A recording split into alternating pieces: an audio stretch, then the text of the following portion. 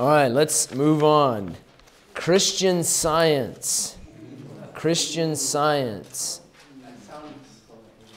There's a place up on Wacker Drive, downtown Chicago. The Christian Church of Science.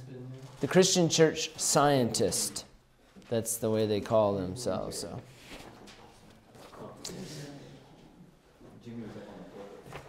Okay, we're gonna get going with this. I've got today, and then we'll have 2 class periods after today where we'll talk about and look at the New Age movement. The New Age movement. So we've got 2 major cults left. So Mary Baker Eddy, she's the main name behind the Christian Science movement and her writings and so on.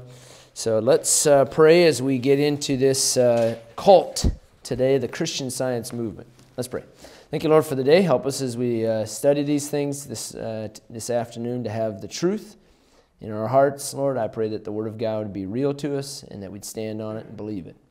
I ask that you'd bless this time of class in Jesus' name. Amen. I will read to you some things about Mary Baker Eddy, her background, directly from the marybakereddylibrary.org website. Okay, this is what they say about Mary Baker Eddy. And this is pretty, as far as I could tell, reckoned with my notes, pretty much accurate as far as her historical details. She, Mary Baker Eddy, was born in 1821, lived till 1910. So see, her Christian Science and health helped her live to be 90 years old, or almost 90 years old. She was an influential American author, teacher, religious leader, noted for her groundbreaking ideas about spirituality and health, which she named Christian Science. She articulated these ideas in her major work. What was it? Science and Health with Key to the Scriptures. That's the name of her major book, major writing. She published it in 1875. In 1879, so these are all later half of her life. In 1879, she founded the Church of Christ Scientist, with a comma. Church of Christ, comma, Scientist. This today has branched churches and societies around the world. In 1908, she launched the Christian Science Monitor, which is a leading international newspaper, and so on. She was born in New Hampshire. She was the youngest of 6 children, Mark and Abigail Baker. Her formal education was interrupted by periods of sickness. And so she was very sickly as a young girl. When she was not in school, she read and studied at home. She wrote prose and poetry from an early age. Her parents sought help from physicians for her ailments, but the treatments brought only temporary relief. She was raised in a very deeply religious congregational home. Okay? Any other great congregationalists you can think of? Mm-hmm. The Judsons for a while. Judsons for a while. Good. Anybody else? Try D.L. Moody. Right? Yes. And I'm sure many others. But she rebelled against the Calvinist doctrine of predestination at an early age and regularly turned to the Bible and prayer for hope and inspiration. Oh, yes. In December of 1843, so she would have been 22 years old, she married a young building contractor named George Washington Glover. Not Carver. George Washington Glover. And they moved to the Carolinas. Of course, this is in 1843. It's frontier. And he died the following June. So they were only married for about 6-7 months before he died. And soon after he died, their first son was born, their only son. They had a son named George. Right. She found shelter and support for herself and the boy back in New Hampshire until 1849. 1850, she was still having lots of recurring bouts of illness. And so she gave the young boy up to the family's former nurse. And so she gave her son away. I say away, give him to a close friend. In 1853, so she's 30-something years old. She's about 32 years old. She married another man. His name is Daniel Patterson. Mary Baker Patterson. Well, you say, well, what happened to Patterson? Is there another history of another man, another husband of Mary Baker dying? No, this time he didn't die. He left her. He was an itinerant dentist who proved to be unreliable and unfaithful. He was gone for long periods of time at a time.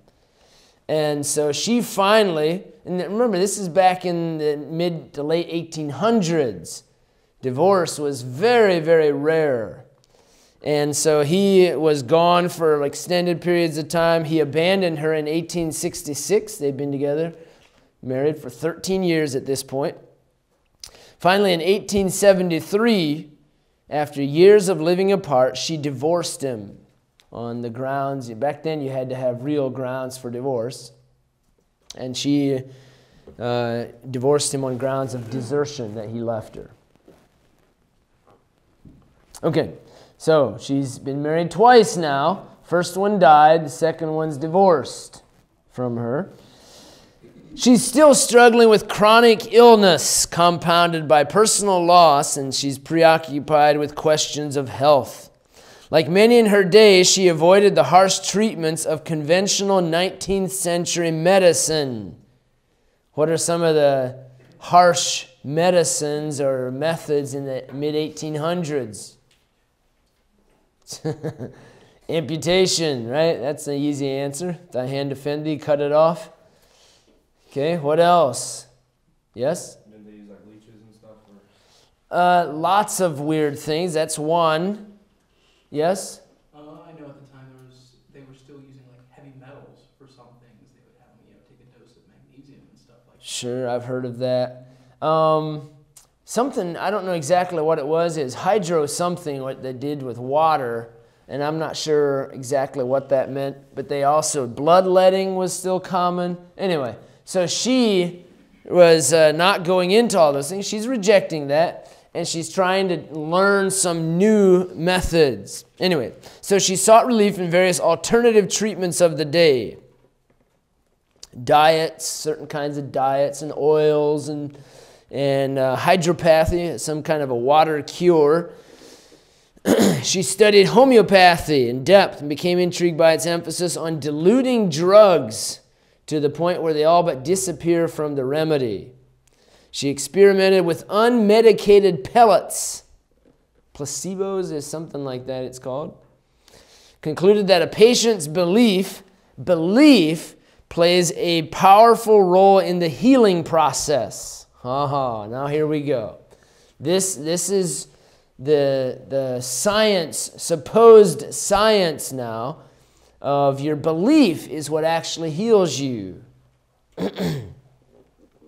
Okay. While investigating such new cures, she continued to seek comfort and insights in the Bible, still drawn by the healing record contained in its pages. What kind of healing record do we find in the Bible? Yes? Direct divine intervention, either when he was on the earth, God had a record of healing people, or even prophets. Okay. Think of prophets. You think of some of the early apostles. Of course, Christ, a lot of healing with Christ. And so those are the records that we have in the Bible of healings. Well, she believed that these healings not just are meant to continue, but that these healings in reality are kind of a natural thing, that it can be repeated over and over. It's just Christ tapped into the natural thing, the natural healing. and that we can as well. It wasn't a divine miracle that's something that only God can do. She said, well, look, see, the apostles also tapped into this healing process. Okay. In 1862, where were we at before that? Of course, we mentioned the divorce in 1873, but going back to 1862, this is while she's still married to this Patterson.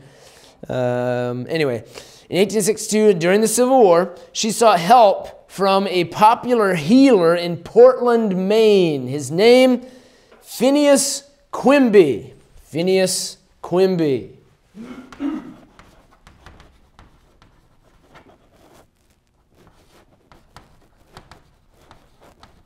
Pretty much spelled like it sounds. Phineas Quimby. He's a healer. This is the 1860s. Okay, there weren't many TV preachers at the time, but if there was a TV at the time, he would have been on it. He's that kind of guy. Her health initially improved radically under his treatment. This treatment that he gave to her included a combination of mental suggestion and what now would be called therapeutic touch. Okay.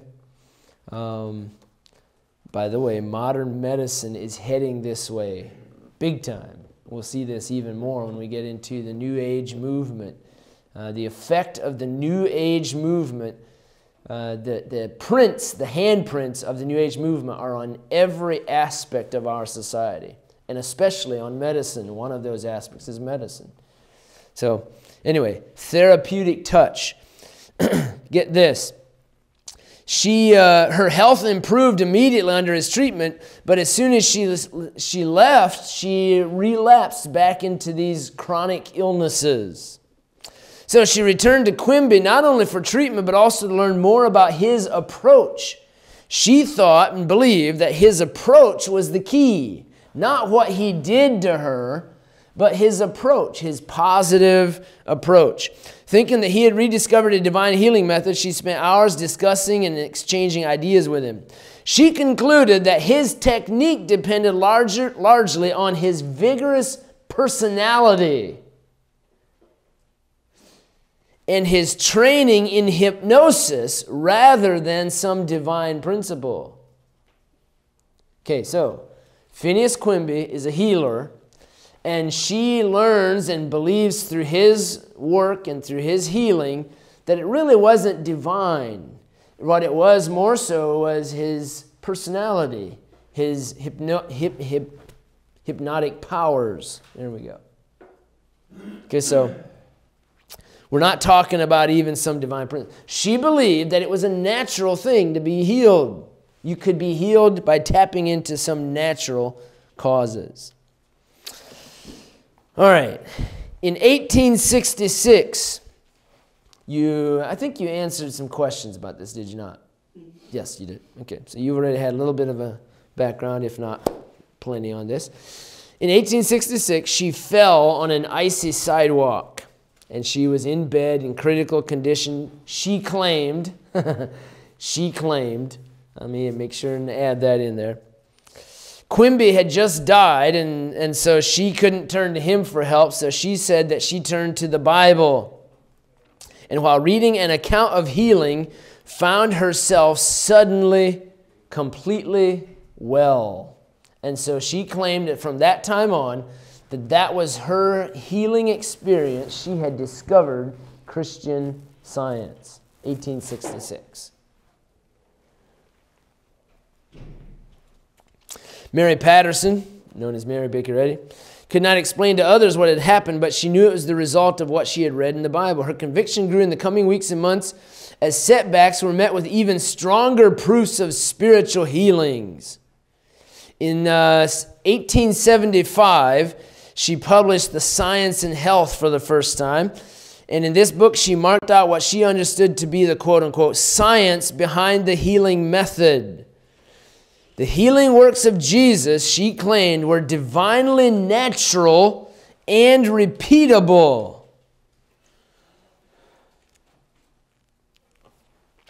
All right.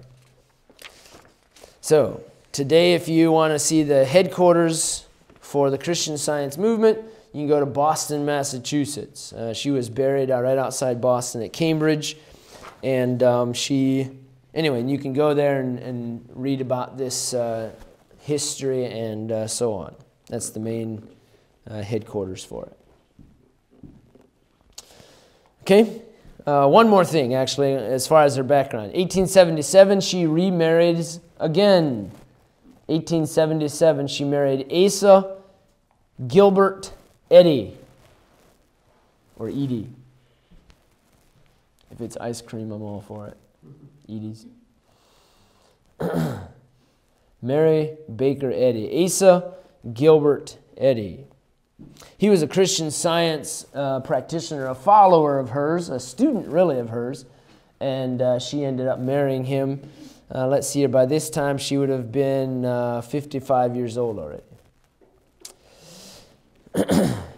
When Asa, he died before her as well.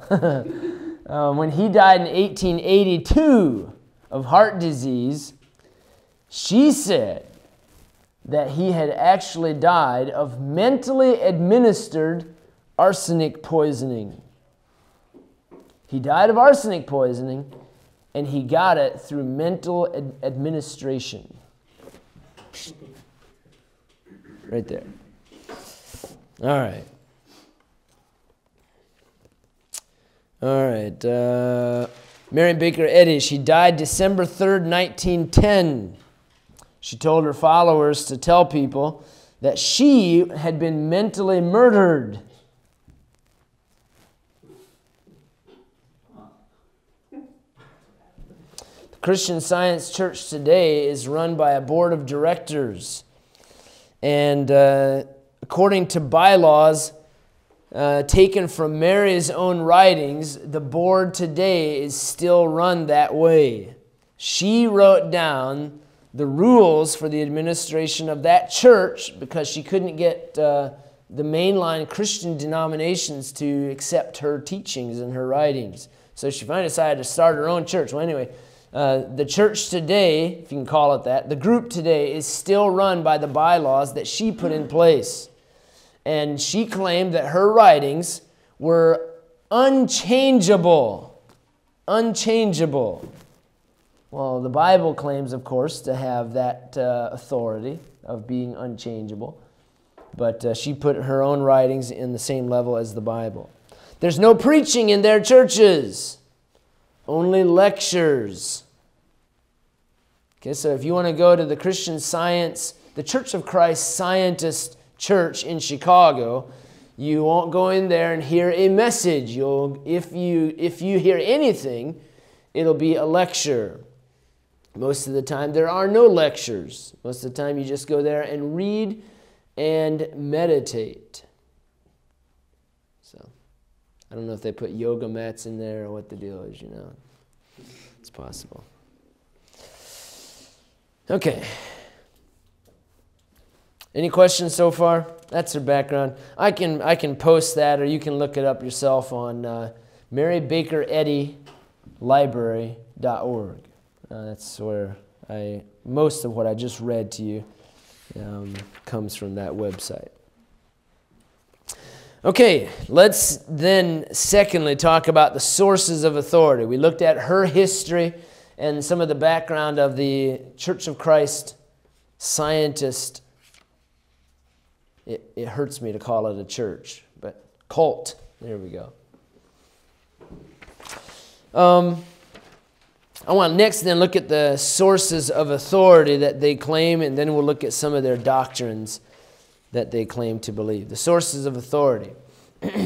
Mary Baker Eddy claimed that the Bible was her only authority, but so did Charles Taz Russell and Joseph Smith and William Miller and I'm missing a name here.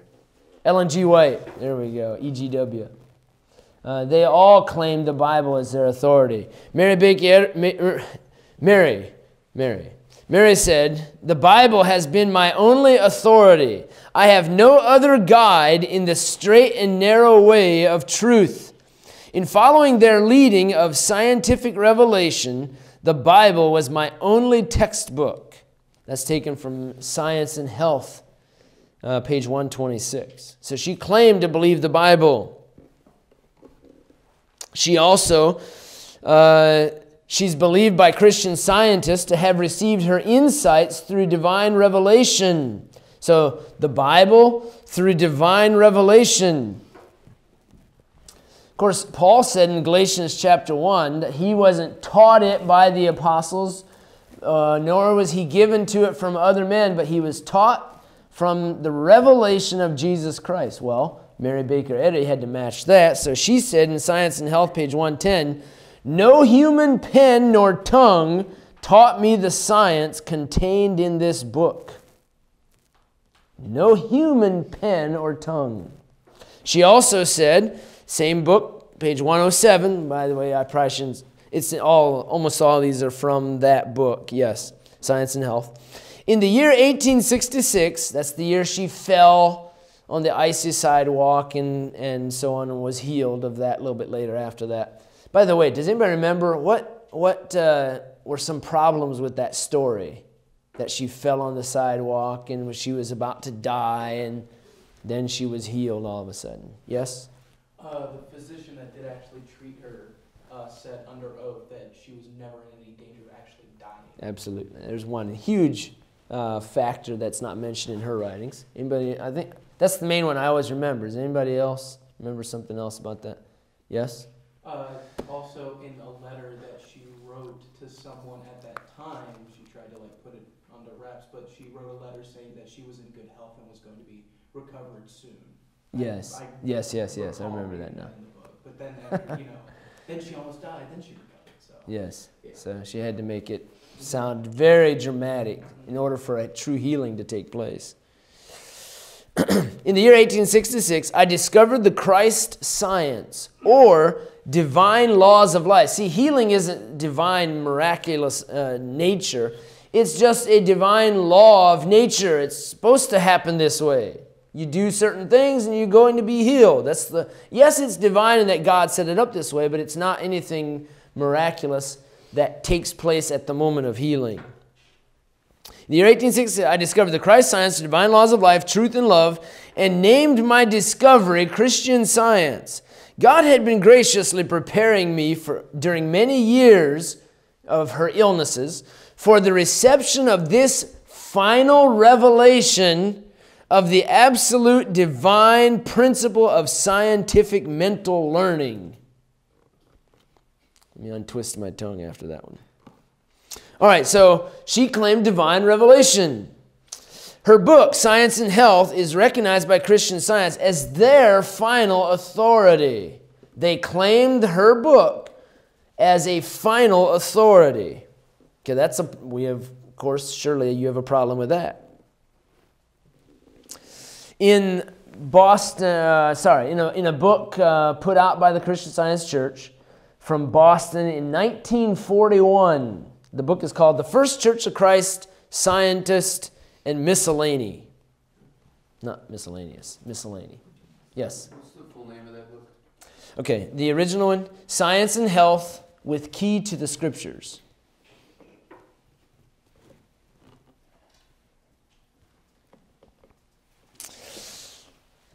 In that book that came out in 1941, remember I said that they say that her writing, the book Science and Health, Key to the Scriptures, that is their final authority. In this book in 1941 it says, quote, a Christian scientist requires my work, Science and Health, for his textbook, and so do all his students and patients. Why? First, because it is the voice of truth to this age. See, the Bible's outdated. Really. You need the Science and Health book for this age. Well, that's what Charles Taze Russell also said. For this age. That's what Joseph Smith said. It's for this age. That's their cop-out to get around the scriptures that say, don't add to this word or take away from it, or you're, anathema. It's the voice of truth to this age and contains the full statement of Christian science, or the science of healing through the mind. So that's the first reason a Christian Scientist has to have Science and Health. Second reason, because it was the first book known containing a thorough statement of Christian Science. It's the first book known. Oh yes, it's the only book known. Hence, it gave the first rules for demonstrating this science and registered the revealed truth uncontaminated by human hypothesis. See, it's uncontaminated with human thinking. It's divine. Where'd it come from? Mary. Mary Baker. So this elevates her book above all writings, including in the Bible. Okay, now I'm not done yet. She claims the Bible is her final source of authority, but then she lifts this book, Science and Health, up. I got another problem. Here's another thought. In her book, she often corrects the Bible. Openly. She often corrects the Bible. Science and Health, page 139. Listen to this. Quote, the decisions by vote of church councils as to what should and should not be considered holy writ, W-R-I-T, that's Holy Scripture. In the determination of the church councils by vote, we decide what should and should not be part of Holy Scriptures. There you go. The manifest mistakes in the ancient versions, the 30,000 different readings in the Old Testament, and the 300,000 in the New Testament. These facts show how a mortal and material sense stole into the divine record with its own hue, darkening to some extent the inspired pages. Oh, yes. You just blow the Scriptures out of the water by claiming that it's just completely chock full of mistakes. And who decided that? The vote of the Church Council, the Church of Christ Scientist Council. And then in the same page, same column going on down, it says, it has this phrase, that Christian Science is unerring and divine. Oh, so the Bible is completely full of mistakes. Everybody knows that. These facts, this is fact that the Bible is full of mistakes. I mean, the ancient versions have thousands of mistakes and there's all kinds of problems. But this book, Christian Science or Science and Health, is unerring and divine. There you go. So they claim to believe the Bible, but we don't really have the Bible because the Bible is full of mistakes. So, while the Bible is full of falsehoods, her writings are without error, according to her. Okay? Yes? Was the Westcott Report text published at that time, or was that? It had just been, It had just not long before Do that. you think that really played into it? Absolutely. Absolutely. Most, 1860s, 1870s did more to destroy faith in the Word of God than I'm convinced in any time in human history. Because of not just them, but the whole evolution and then the attacks on the Scriptures. I mean, people's faith in the Word of God, people didn't, now we have answers for it because we've had time to think about it. That just blindsided most Christians. And so if you weren't a strong Christian, you would be washed away with it, typically. That just shook the faith, shook the foundations of many, many churches. Did you have a question or something? Or a point? Somebody raised their hand, I thought. Okay. Here's a couple of other things as far as what they say about the Bible, and then they attack the Bible. They say that the historical content of the Bible isn't necessarily true. Oops. So here's another quote from Science and Health. The material record of the Bible, that means the history and the factual, numbers and all that kind of stuff that you read about in the Bible and genealogies, the historical records in the Bible. The material record of the Bible is no more important to our well-being than the history of I've got a misprint here, I think, than the history of Europe and America, but the spiritual application bears upon our eternal life. What it's saying is that the physical records aren't really that important because they're off anyway. The spiritual application is what's important. Here's another quote, and I'll be done hammering this dead horse. The literal rendering of the Scriptures makes, this is from Science and Health, the literal rendering of the Scriptures makes them nothing valuable, but often is the foundation of unbelief and hopelessness. It does the opposite for me. When I literally understand the Bible to be factual, according exactly to what it says, that's not a source of hopelessness and unbelief to me.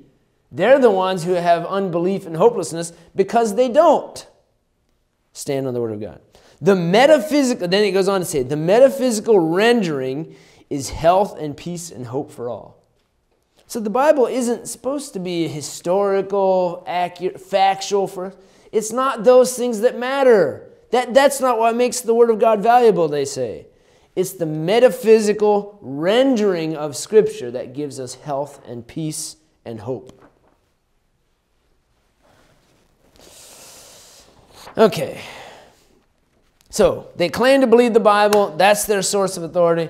In reality, their book, Science and Health, completely trashes the Bible and corrects the Bible, and that is the true answer. That's what they actually teach. Okay, let's talk now about the doctrines of the Christian Science movement. Some of the main doctrines we're going to look at 1, 2, 3, 4, 5, 6. We're going to go rather quickly. I mentioned Science and Health. That's her main book that she wrote.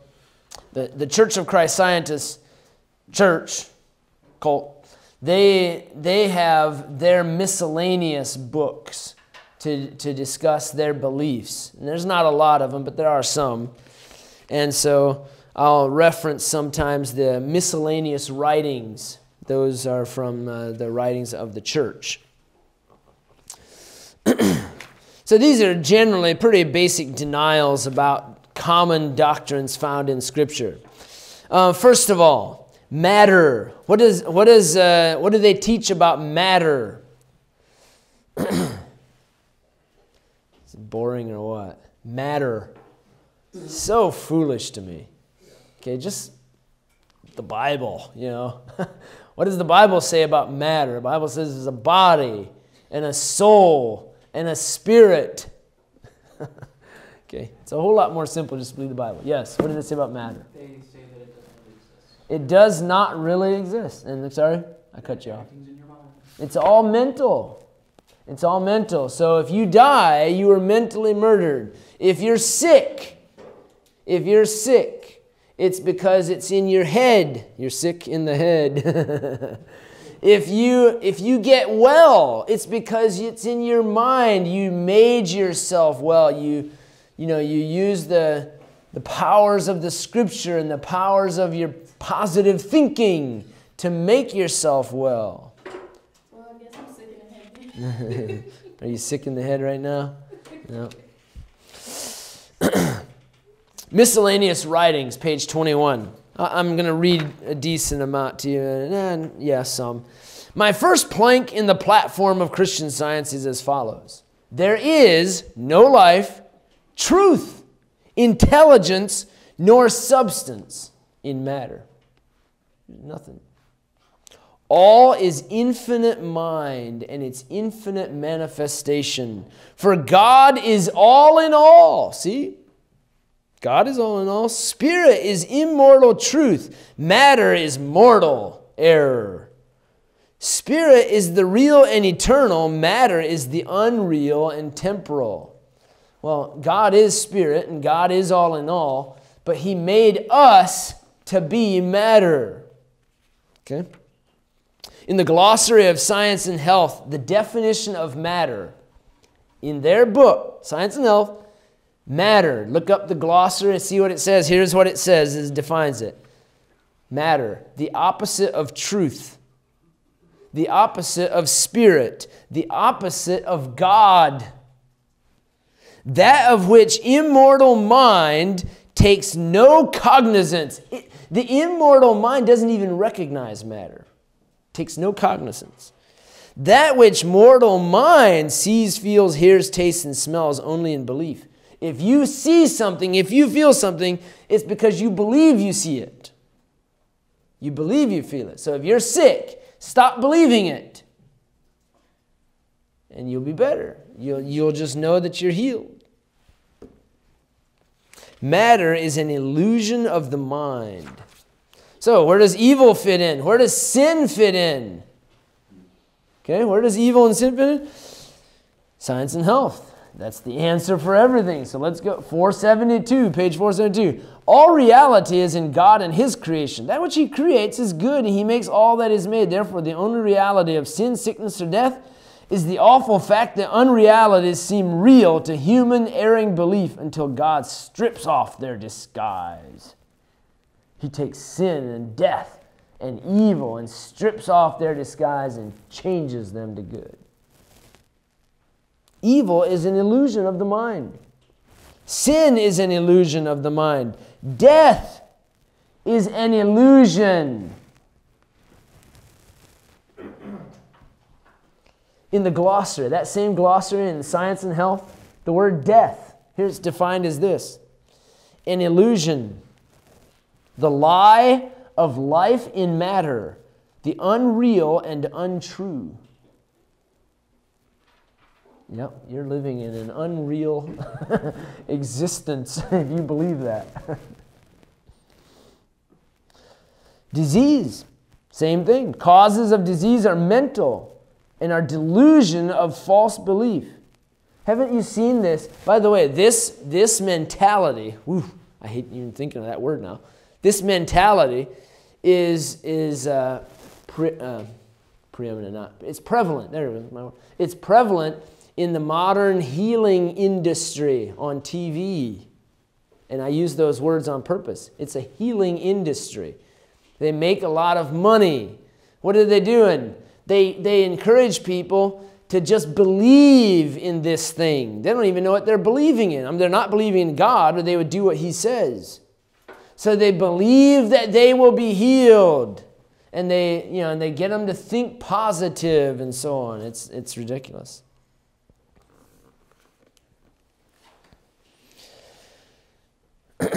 The cure for sickness. You want to be healed?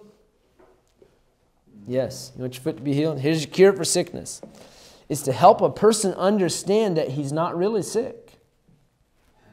His pain is imaginary. His imagined disease is only the result of false belief. You believe you're sick. You think you're sick because you feel a certain way. But you're really not.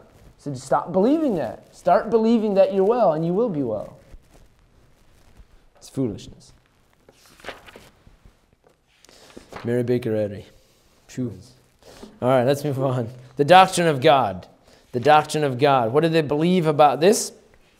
His being, God, to the Christian scientists, is a divine mind. A divine mind. It's all mental. Even God is a mental thing. Mind is all that truly exists. Now, here's her weird way of thinking about God. Here's Mary Baker. Wow, there I go again. Mary's idea of God.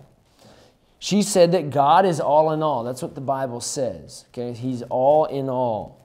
And God is good, and that anything good is the mind. So God and the Spirit, who are all, are obviously mind. All in the mind. Life, God, omnipotent good, denies death, evil, sin, and disease.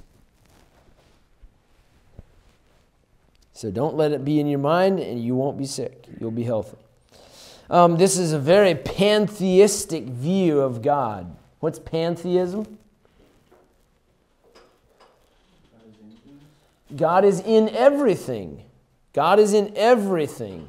The environment, The tree huggers, God is in those things. The animal rights. I mean, all of these things are really a form of pantheism. God is in everything and everything is in God.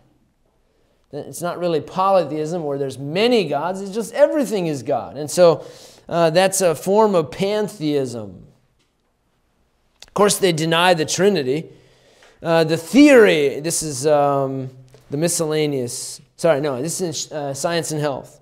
The theory of three persons in one God, that is a personal trinity. That suggests polytheism rather than the one ever-present I am.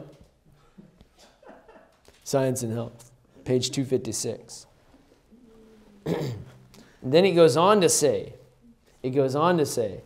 if there is a triune person called God, it's life, truth, and love. Life, truth, and love. So they don't believe in God. They don't believe in God. Life, truth, and love. That's the Trinity to Christian Science. Is that what those signs are? Live, laugh, love. Yes, live, laugh. Live, laugh, love.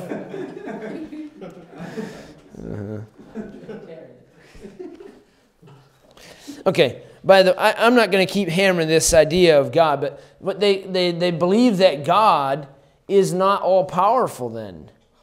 Okay, God is limited. He's limited by our minds. He's unable to foreordain things. He doesn't foreknow evil because evil doesn't exist. Evil is in our minds. As far as creation, God isn't a creator then. Because there create what? There is nothing. Matter is a figment of our imagination. Yeah, you pull out the shotgun, you know. It's a figment of our imagination. They say, so God can't be a creator. There's no angels. There's no real creation. God is all in all, so he could not exist apart from all and therefore could not have created all. Whew. Creation is the unfolding of the thoughts of God. That's what they say. Creation is the unfolding of the thoughts, the mind of God. Foolishness. So as far as matter, it doesn't exist. As far as God, it's all in all, the mind. Pantheism. As far as man, the doctrine of man. Well, the Bible says that man is a sinful being. Man was created by God and therefore owes everything to his creator. Well, what do they say about man? They say that man has no body. Man has no body. Science and Health, page 475. Man is not matter. He is not made up of brain, blood, bones, and other material elements. The Scripture informs us that man is made in the image and likeness of God. So we're all mind too. Matter is not that likeness. Man is spiritual and perfect. He is the reflection of God or mind, and therefore is eternal. That which has no separate mind from God. That which has not a single quality underived from deity. That which possesses no life, intelligence, nor creative power of his own, but reflects spiritual, all that belongs to his maker. So we're not blood and bones and brain and other material elements. We are mind in the reflection of God. So only in the spirit, when the Bible says that we're created in the image of God, what they say is that's only the spiritual image.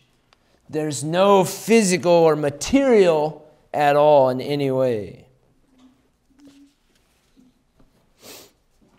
Hey, if that's true, then man is not sinful. Okay, that's the next point I want to mention.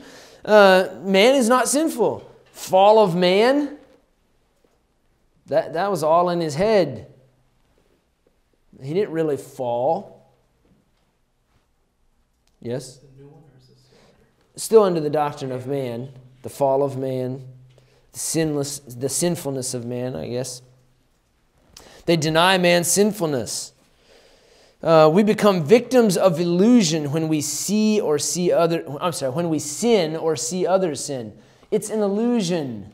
When you sin, it's only in your mind. It's because you think you're sinning. So stop thinking you're sinning and you're just fine. Yes. Would that affect how they view like criminal justice then? I don't know. Nobody's really doing anything wrong. Okay, I don't know how much of an effect that has on the modern system, but I do know from looking at our modern system that if it's not from the Christian Science movement, it's from a general New Age movement, that it's not that person's fault. I was talking more on like the churches or diehard church members, cult members, a view on that. Then It has to, but I don't know the answer to that positively. That's fine. But that'd be an interesting thing to look up, find out for sure. Because I would imagine they would take political stands, social stands, based on their beliefs like these. So like no death penalty. Right, Why things not? like that. You didn't do anything wrong. That's all on your Right, He didn't actually hurt us. right. Whenever they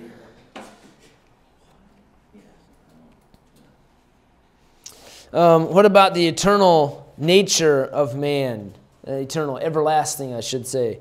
Man's birth was an illusion. Man's death is an illusion. So therefore, man always has existed in the mind and always will exist in the mind. So obviously, when we get to the end, the state of man after death, which there isn't one, right? There isn't a death, and there isn't, anyway, so they obviously don't believe in heaven and hell and things like that either. So, all right, Jesus Christ. What was the purpose then of Christ? Let's talk about the doctrine of Jesus Christ to the Christian Scientist. Jesus Christ. They actually talk about Christ like he was here. Of course, Mary Baker Eddy, I got it right there. She talked about Jesus' healings. So they believe in Jesus Christ as a person.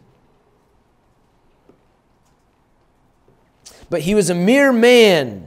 You know what Jesus was doing? He was showing us that we can also do those same things. We can basically channel those healing powers to other people. That's the purpose of Christ, was to just like he healed people, he tapped into the healing process. And so can we. He was showing us that we can do the same thing. Yes? This may or may not have anything to do with it, but I don't know if you've noticed, but you like pick up cards or something nowadays, and it's,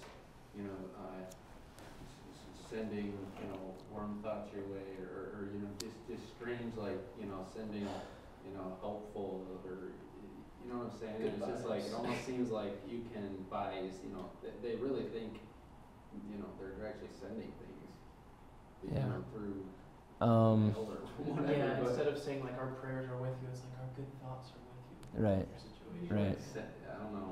And I can't think of like specific, but I've seen some of them, and it's also almost like freaky. It's like, what? Yeah. Oh, no question. No question. It definitely is. And that's also, and I mentioned already once, but that's also New Age ideas of channeling things along and so on. There was an example I can't quite come to it, but it's right there on the tip of my brain, which I'm sure I have in mind, a big one. Huh? Yeah. Can you email it to me? Zink. M-mail. M-mail. Mind mail. Mental mail. Mental mail. Oh, we got to come up with something there. Some slower than others. Gmail and email, now we got M-mail. How many bytes per second? Depends on how much time you have to eat, right? Oh, yes. Okay, there's... the vibes thing, it's not the word. I'm trying to think, and they can fix this with the video. They'll fix it later. I got to come to this. But anyway, there's, like if somebody has good... I cannot think of the phrase. I'll remember as soon as I walk out of here. But it's something that's kind of commonly said as a joke. Like when I get around you, I can just feel the love, that kind of thing. Feel the vibes. Positive energy a lot. Positive energy, okay. Now, we joke about it. I do, when I'm saying that kind of stuff, believe me, I'm totally joking. But at the same time, a lot of people actually believe that. Very much so. Like you can just feel the connection, connect. Okay, there it is. I think that's the word I was thinking of. That there's a connection when I get close to somebody, that there's just a good connection there.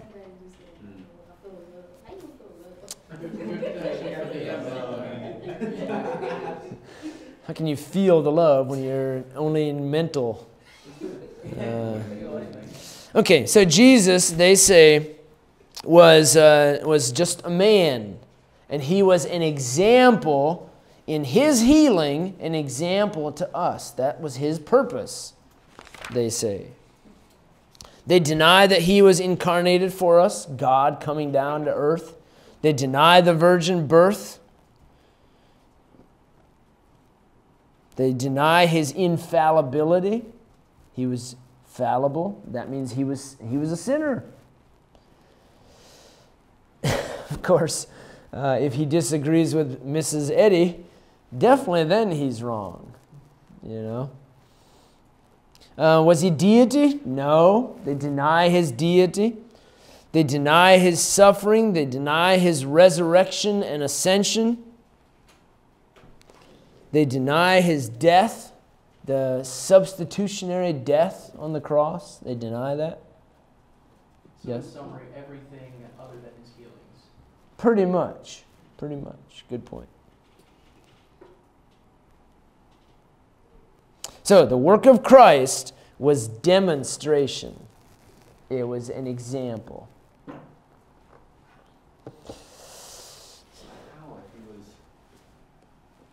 So they're basically claiming the only thing that he was an example in was his healing.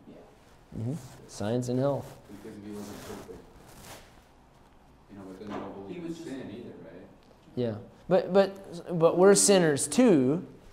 And if Jesus could heal, then we can as well. See, so, and if we can heal, then Jesus could heal. So he was simply showing us that a normal man can do these things. That's the whole point. Healing is not a divine miracle. It's a divine, they call it a divine natural law. It's divine, it's from God, but it's just natural law. It's just what happens. This is the process that you have to follow. You believe it. And you believe it some more, and it'll happen. It's a divinely appointed natural law, they say.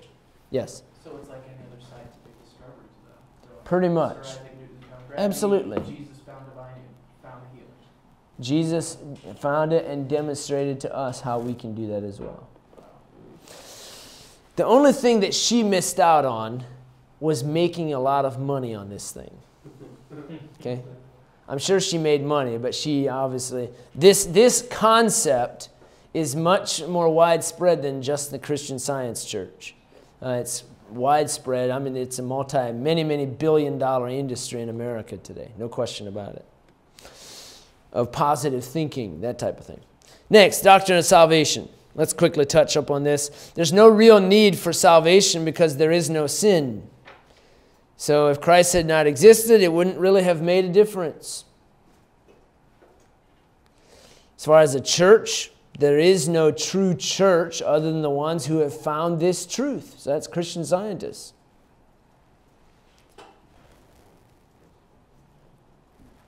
So there are no sacraments. There's no Lord's Supper. There's no baptism.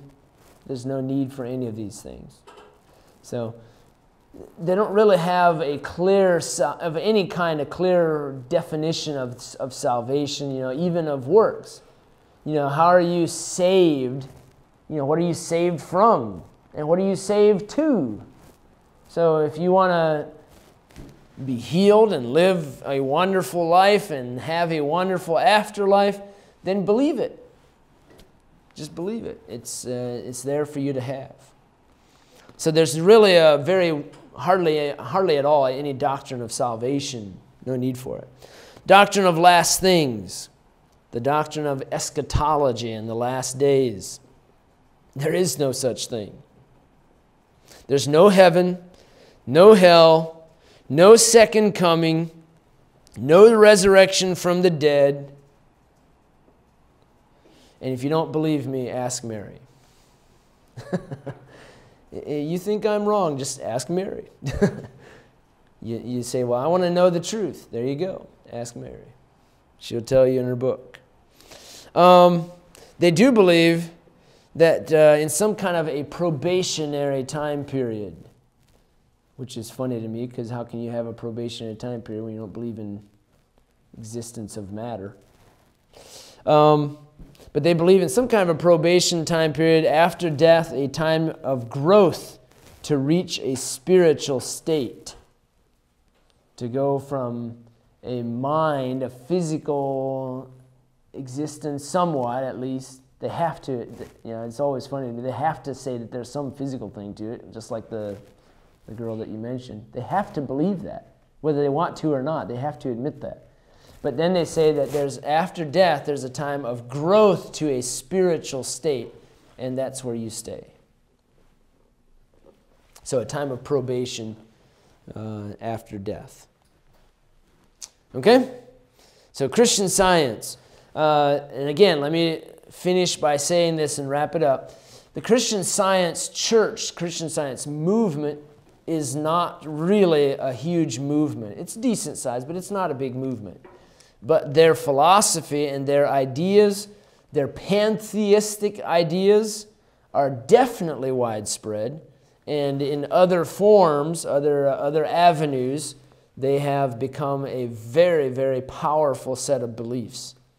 And the more that we as a country and the world, even I think European countries, the more that we reject the truth of the Bible and so on, these kinds of things just really make us feel good. Like we're not really that bad. We're just searching for a better state.